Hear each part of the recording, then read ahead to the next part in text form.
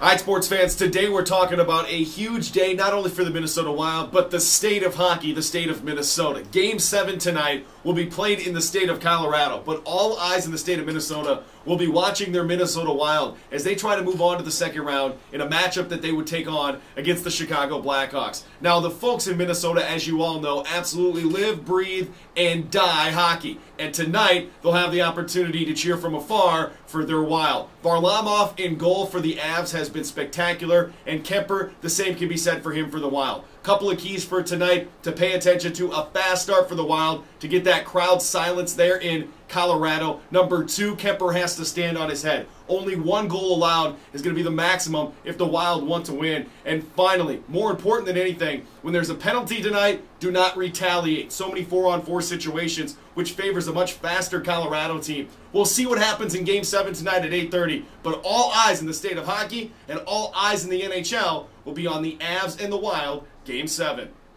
ESPN 99.1